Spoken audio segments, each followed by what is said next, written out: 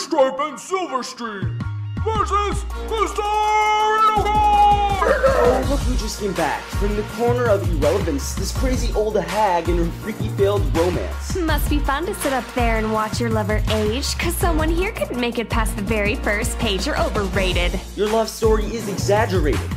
Caught between your clans and kin is something not so sacred. We both sacrificed so much to show our little ones we cared. I don't even think your kids knew of your selfish love affair. Oh, darling, it's not their fault they made some bad decisions. No disrespect now, Bluestar, I just have one more addition. If I'm not mistaken, you two were the first to break tradition. I bet the birds had a nice view of their awkward position. Youngsters these days, they think they have it together. They have quite the attitude, cause they know we did it better.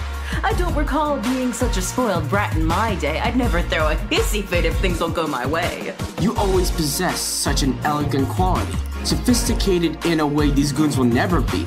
In what world do you leave your kids to grow up without their parents? He might be hot, but he's surely not good with common sense. 4 deputies, 2 leaders, do you think you can top us? We're a family of nobility. Nobody can stop us.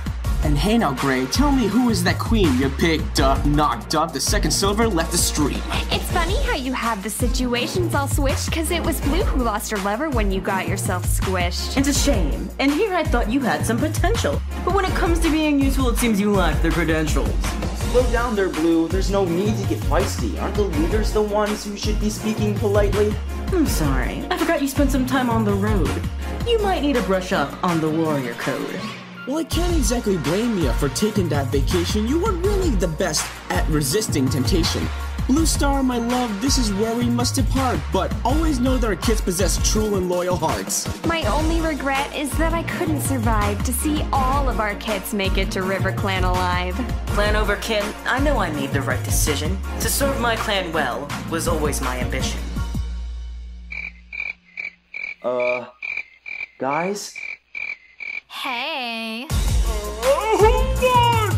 Who's next? You decide!